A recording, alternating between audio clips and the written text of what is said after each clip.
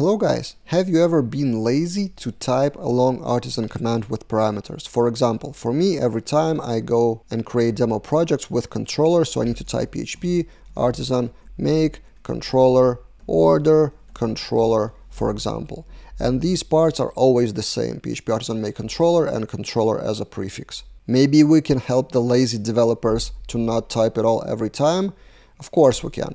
For that, I will demonstrate how you can create the alias for the terminal. In my case, it's a MacBook with ZSH as a terminal, so check your terminal documentation and your operating system documentation to generate the aliases.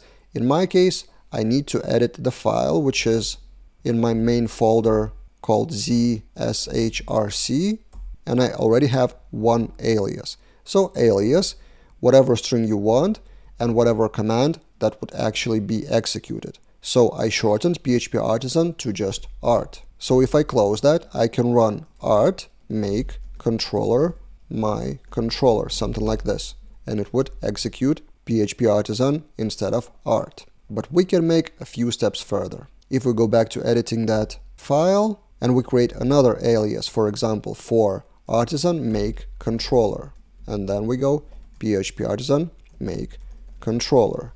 We need to restart the terminal, or maybe not. Let's try it right away. Your controller not found. Okay, we need to restart that. CD sites project, and we repeat AMC, and now it works. So next time you see someone typing instead of PHP Artisan in their tutorials or on Twitter in screenshots something shorter, for example, in the pull request by Tim McDonald, he has a alias. So PHP Artisan, he changed to just one letter, which then transforms PHP Artisan docs to just a docs. I wouldn't do it myself just for the purpose of these videos on YouTube, because then I will need to explain every time what is that a command or something.